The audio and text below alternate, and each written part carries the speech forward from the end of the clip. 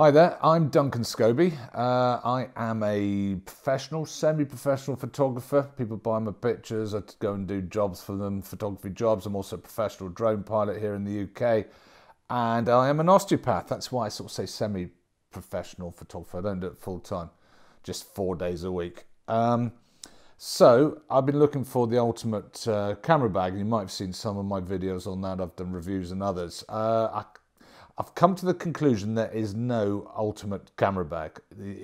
I think you just need different bags for different jobs, which is great for us gadget hunting photographers. We usually like to have new kit every so often.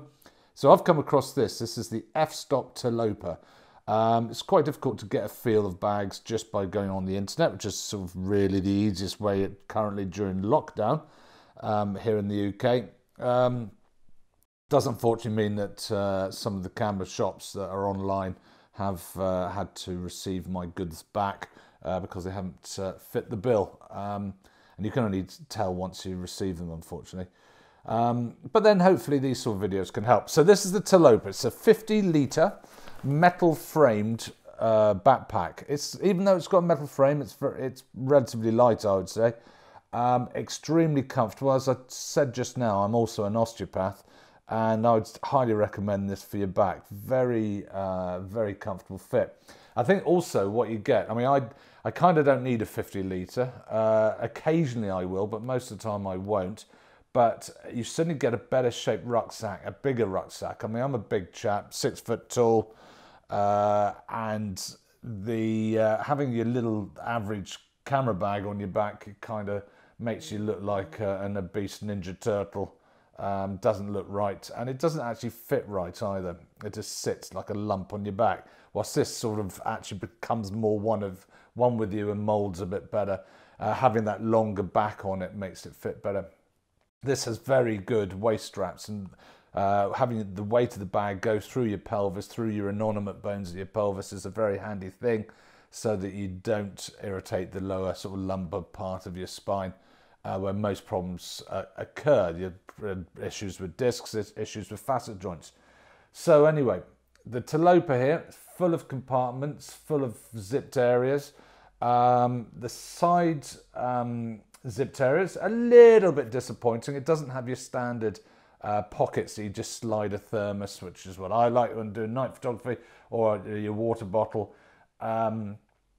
It has instead these long zipped areas. So I've got one side that has the waterproof cover in it, and then the other side you just have to unzip the whole thing and just pull out your water bottle like that, and just have it, drink it quickly. So long zip side pockets. At the front is a little small zipped area, which is ideal for your iPad. If I can find whether there's lots of toggles and flaps and things, which some people might find annoying, but others find it will make it adjustable for all your needs. So a pocket there for your iPad, and there's a Velcroed area if you want more protection still there. Zip that up. I tend to have a three-legged thing tool. They're great. They're not that expensive. In fact, look at that. Actually, I don't know why I've bothered with that. I've got a sort of retractable cord on it, but actually you can just clip it directly on if you want not to hassle with that. So, three-legged thing tool. Not sponsored. Actually, I'm not sponsored by anyone at all. No one's ever given me anything like that. They should do. I do fantastic videos if I say so. And my mum says so. She doesn't actually. She's riddled with dementia, so she knows nothing. So, what else do we have? We have, do we have another zipped area? I thought we did, but I don't think we do. In the top, let's go to the top now. So you have the main entrance into the top of the bag there, which is zipped, and there's a meshed area with a zip on it there for batteries and cables and the like. There's also deep inside, let's see if I sit down, hopefully the camera. Right, I'm filming this with the new RS2, DJI RS2. It's quite good, but I think the movements are a bit jerky, look. But that's probably just in the settings and it's new and I haven't fiddled with the settings yet. So a padded area for a laptop. I would imagine at least a 15-inch laptop can go in there. It's very large. And then what you can see deep in here is what f-stop call ICU. So I think it's an internal compartment unit, maybe. All different sizes, extra large all the way down to tiny.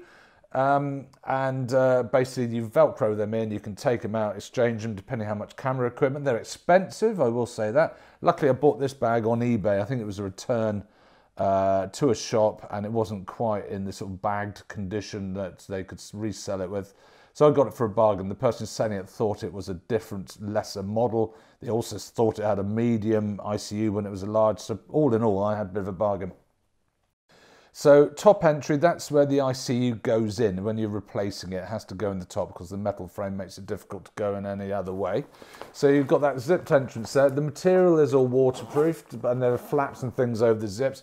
But personally, I wouldn't trust that. So I've bought, which you have to buy separately. Again, it's quite expensive, is a rain cover. It's about 20 quid for a rain cover. But when it's lashing down and you've got electrical equipment, lithium batteries and stuff like that, and I don't want water to ingress into the inside of the bag. So in the top also is another zipped area with special waterproof zips. So there's two more meshed compartments. Take that out there. Two meshed compartments in there for storing equipment. So lots of places to store stuff. There's a little orifice on the side there for your water tube to come out from the container. I suppose you could put your camel style water pouch in the laptop area. I mean, I'm not quite sure why anyone would go hiking with a laptop, but so you could maybe replace that space with a water bottle.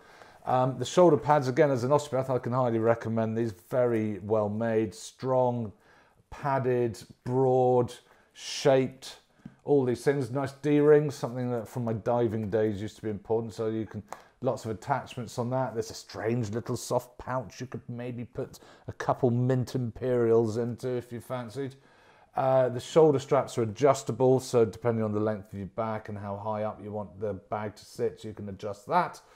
Now, the main entrance into the backpack is through a rear entrance at the back. Let's open that up. I do have equipment in this, so I've got to be careful it doesn't fall out. So that drops down. Now that, if I move that out of the way, you have on the inner flap here another zipped area that's got an L-shaped zipped, again batteries and things. And then you've got these fabric loops going across four of them. And at first I thought maybe that's for attaching things onto, but no, I think it's actually must be for the props for your drone, I would suggest is what that's for. And I would imagine this would take a Phantom 4 quite comfortably. Maybe the Phantom 5 if ever it comes out. It should do. It's a very good drone, the 4, and it has aspects that the smaller folding ones are not any good at. So the ICU has its own zip. I probably will keep it unzipped myself just because it's a pain to go through two sets of zips. So that is your ICU. That's the large, lots of compartments. Got a Canon R5 in there at the moment. I've got, how many lenses? I've got 3 lenses in there at the minute. I've got things like the attachment for my 7300 there. I've got covers for my my leaf filters there. It's tons of space. I've got loads of space I could fill up there. The top compartment here, you can access. There's a little bit of space if you want to go in there. But ideal for my bag of leaf filters, ideal to put my Mavic 2 and some batteries, controller. So really I can get, even though, I mean, the nice thing about a small bag is that you it forces you to think light and not overdo things, but then you just don't have things that you need. So this gives you scope. You don't have to fill it. You can just walk around with it half full. But then equally I could stuff a puffer jacket into it, or a ground sheet if I don't, if I want to lie down or something. It just gives you options, okay? So I think that's about all I need to tell you about it. So The pelvic straps, as I say, the waistband straps are very good. I've talked about that, haven't I? Was that on the previous recording? So there you go. I'm going to leave it there. There's compression straps on the side to make it smaller if you're not using all the space. They also double as areas that you can attach things onto, coats and walking poles, that kind of jazz. Chest straps, adjustable chest strap, which makes it the bag more part of you and sort of being one with you. So there you go. The F-Stop Tilopa, fantastic bag.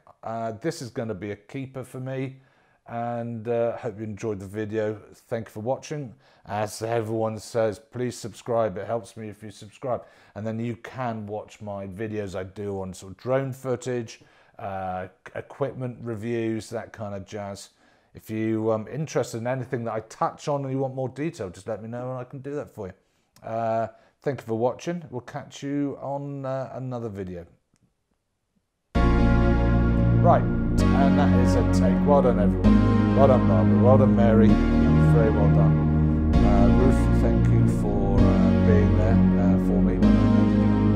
And I'd like to thank God also. He had a lot to do with making of this video. I'd like to thank my stunt double, Brad Pitt. He didn't need to stand in this occasion. So thanks everyone for watching.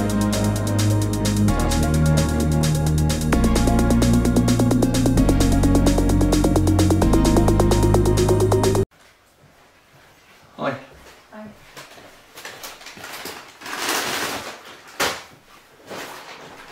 You didn't have the prawn one? No? What do they have? Mushroom, mascarpone and spicy chicken and charcoal dried pepper. Okay, I don't like the mascarpone, but it'll be alright. I will tolerate it. Oh, It's alright, I'll be fine, I can't taste it anyway. you can't taste? No.